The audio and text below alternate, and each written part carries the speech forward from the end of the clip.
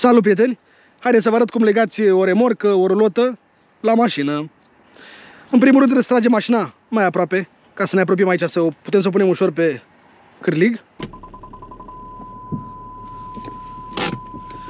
Vedeți cum apare acolo, deci ar trebui să fiu lipit de cârlig. Ia să vedem.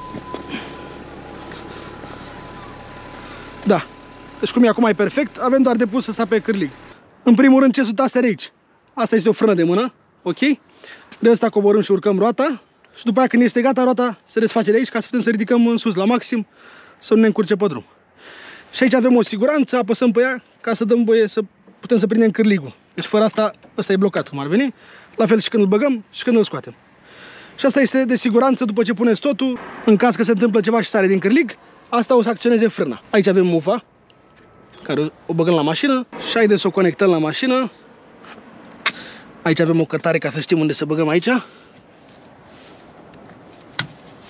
Așa. Mufa a intrat, asta e siguranța. Foarte importantă, deci dacă se întâmplă ceva, asta acționează frâna. Și acum, ia să vedem dacă mai ridic sau mai cobor de ea, ca să pot să o pun acolo lejer.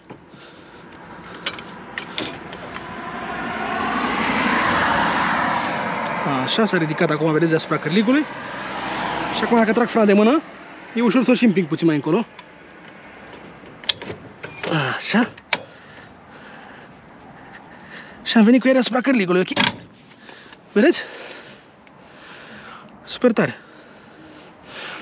Și acum coborâm asta de aici. Foarte frumos.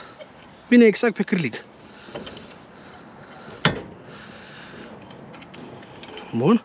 Dau drum la roată acum și o să cadă de tot. Acum dau drum la țeava asta.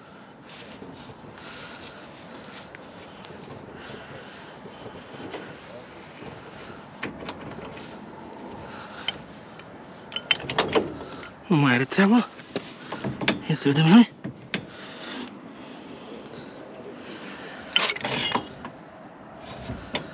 După asta va să-l ridicăm în sus.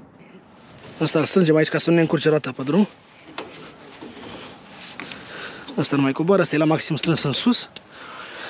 Bun, haideți să vedem acum. Să punem pe cârlig. Pac! Vedeți? Deci cum am dat în spate, acum dau în față, n-are cum să mai iasă. Deci acum, teoretic, trag și frâna de mână jos. Suntem gata de drum. Putem să plecăm. Așa conectați o rulotă sau o remorcă la mașină. Importantă e priza, cârligul, să fie ok. Și aici, în rest, să vă asigurați tot timpul, să vă asigurați de 2 ori înainte să plecați. Verificați și la remorcă să meargă semnalizări, stopuri, tot ce trebuie. Și în rest, gata de drum.